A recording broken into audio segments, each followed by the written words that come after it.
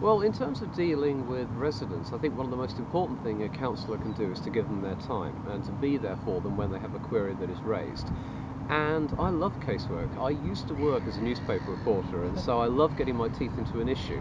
And one of my frustrations when I was a newspaper reporter is you could write about an issue, you could print a story, but after that, not necessarily anything happened. Whereas now, if you're at the council and you're an elected member, you've got a bit more power to actually go beyond just putting something into print and actually trying to do something. You don't succeed every time. There are some times when you're handed bits of casework that are actually impossible, or what a resident will ask you for just can't be done. And in those circumstances, I think it's important to be straight and honest with people to say, I can't give you what you want, I'll try and get you something close to it, I'll do the best I can for you, and that's all you can offer. And my experience is that most residents are usually happy if you've given them what they want, and usually content if you've tried your heart out to give them what they want.